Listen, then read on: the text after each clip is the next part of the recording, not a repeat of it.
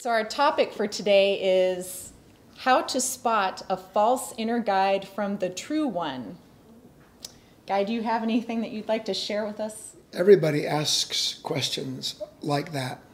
How do I know the divine from what isn't divine inside of myself? How can I tell, who's my guide, who's not my guide?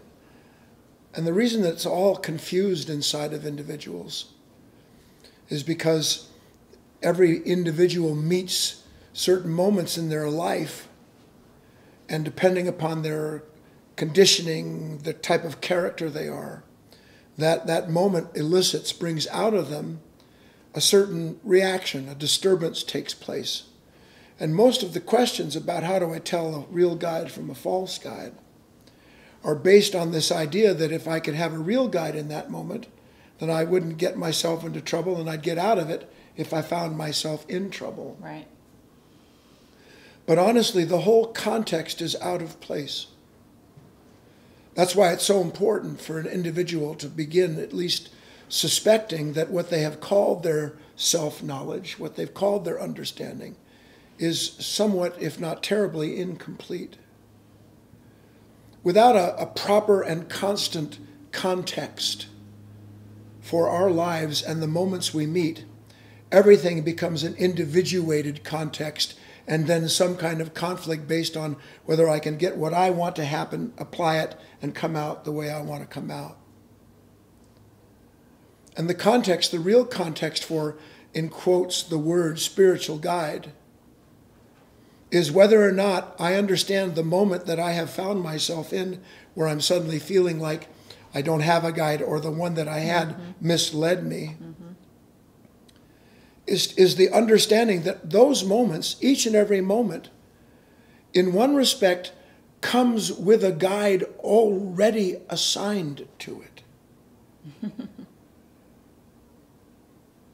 But we don't know about that kind of interior guidance because we're so used to, in the moment of meeting something that we don't want, suddenly feeling this and then going and looking for a guide relative to what has disturbed my life.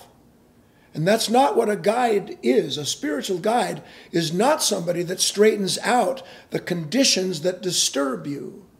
The true spiritual guide is that part of your own nature that's asleep, that reveals to you in the moment the real source of the disturbance, which is what's laying latent in your consciousness at the moment that life stirs it up. And that's a significant difference, because one has me looking for something outside of myself to save me, and the other shows me that the only thing I need to be saved from is a misunderstanding I have about myself and the fact that I'm identified with anything that comes along and promises to rescue me.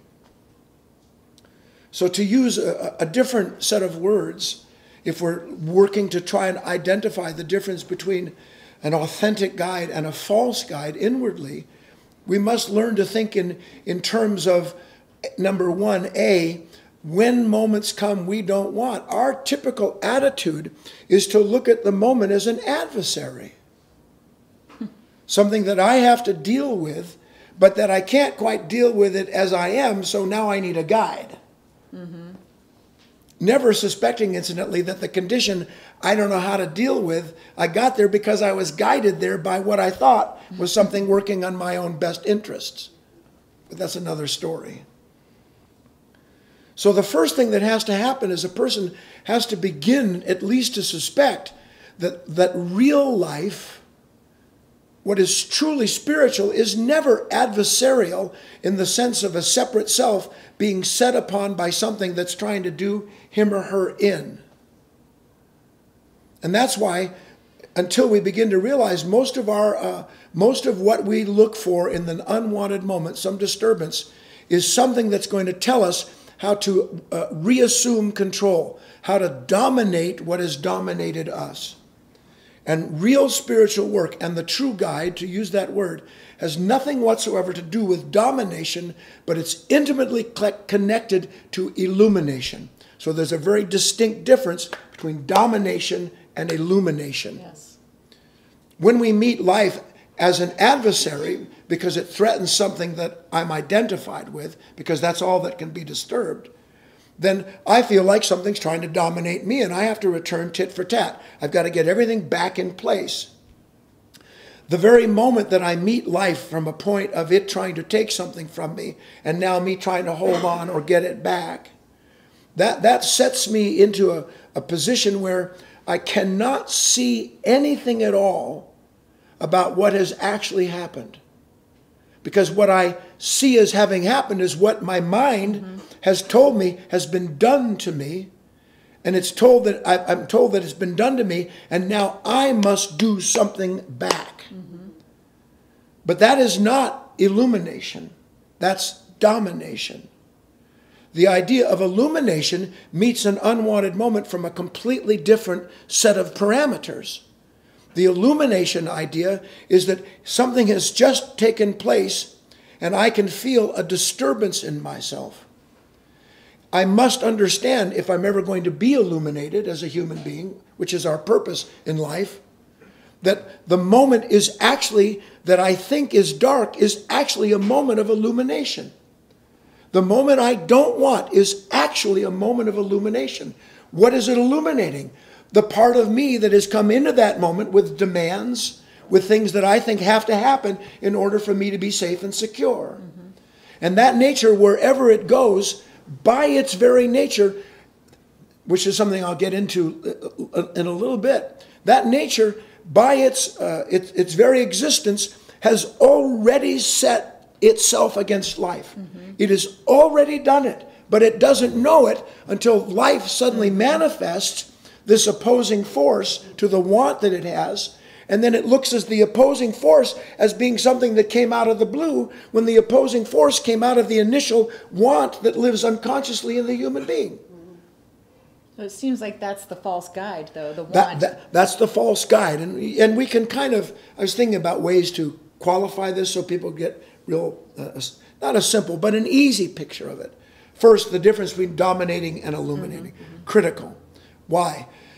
Because if I meet a moment where suddenly I am on fire, suddenly I'm irritated, the idea of illumination means that the event has produced, by its appearance, an awareness in myself of something that I was not aware of as living in my nature, in my character. Certain demands that I have, that people treat me a certain ways I look at life, and nobody should do anything other than the way I see it. Right. You don't know what I'm talking about. No, I don't know anything about that. That in those moments, the proper guide has appeared in the moment itself.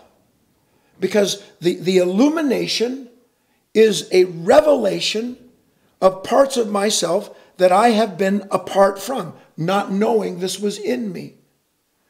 And when I am shown parts of myself that didn't, that weren't brought into existence because of unwanted conditions, but rather the unwanted conditions were mercifully sent to me to reveal these parts of myself that are always in some form of disparity with life, then in that moment, the guide is there. The true spiritual guide doesn't exist to get me out of trouble. The true spiritual guide exists to reveal to me the parts of myself that are trouble incarnate. Right. Because the difference between those two mentalities is me forever trying to cultivate a guide, a set of thoughts, of feelings that wind up not just justifying what's wrong with me, but actually become the support system for what becomes my suffering a day later. Right. Do you understand all that? Yes. So some good ways to look at, catch ways to do it. Number one, the false guide is always the first to take action. You want to know a false guide? Something happens. What do I do? Right. You know, and you may not act that out, but you're inwardly you're going, oh God, oh God, oh God, oh God, what do I do? What do I do? What do I do? And then out of the little voice says, I'll help you. Right. Thank God. Yeah, I'll help you. Go straighten out that idiot. Go make some more money.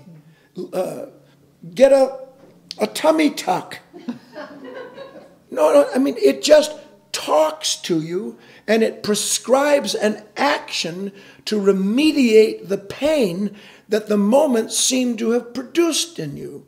The moment didn't produce the pain you're experiencing. It revealed a nature that was spring-loaded with that pain, and now there's a chance, instead of being picked up and carried off by that false guide, to recognize, okay, the first task here then is not to go into action. The first task is the new action, which is I'm going to be still and I'm going to see the whole of what has been revealed to me in this moment. There's your new action, and there is your new guide with you the moment you do it. Why? Because the new guide, in the form of higher awareness, it cannot and will not compromise itself. Intelligence will not harm itself. So when we have an action that seems intelligent, but it produces karma, or worse, causes conflict on the spot between ourselves and others, in that same moment, we have been led by a false guide.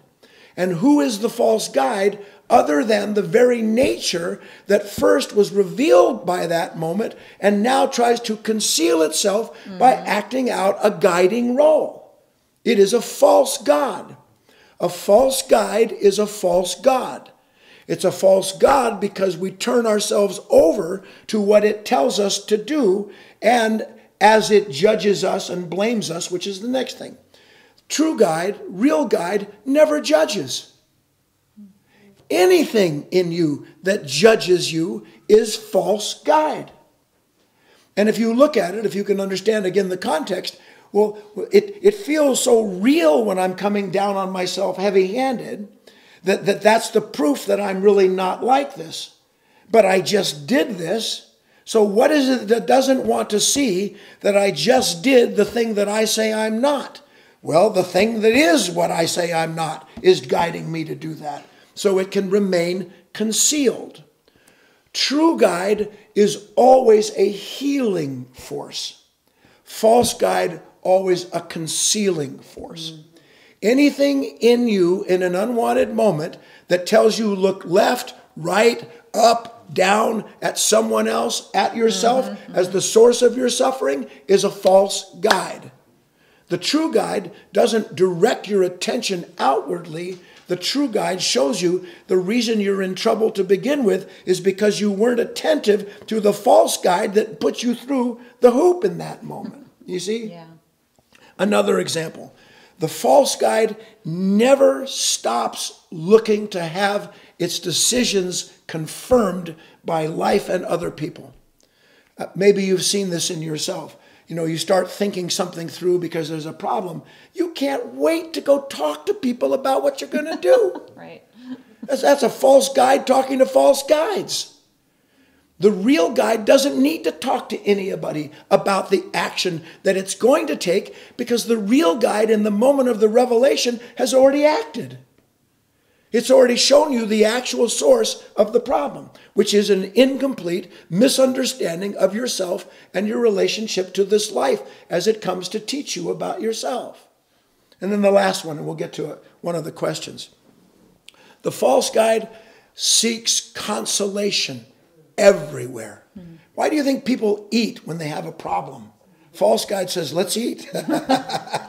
Let's make ourselves feel comfortable while we figure this out. The false guide can't wait to God help humanity. False guide cannot wait to go bring somebody else into the pain that it doesn't know how to deal with. Can't wait to get people to say, oh, that's terrible. It loves to be consoled. True guide does not seek consolation from anyone or anything outside of itself, because true guide, it is in fact a reconciling force. It consoles you by showing you and releasing you from the thing that caused the conflict to begin with. Right. So it's a completely different set of parameters, all again beginning with this right context. Is in the moment, do I choose illumination which means be still and see, know that I am, or do I choose to think and to do and then wind up repeating the pattern that I keep finding myself in? Right, healing versus concealing. That's it, healing versus concealing.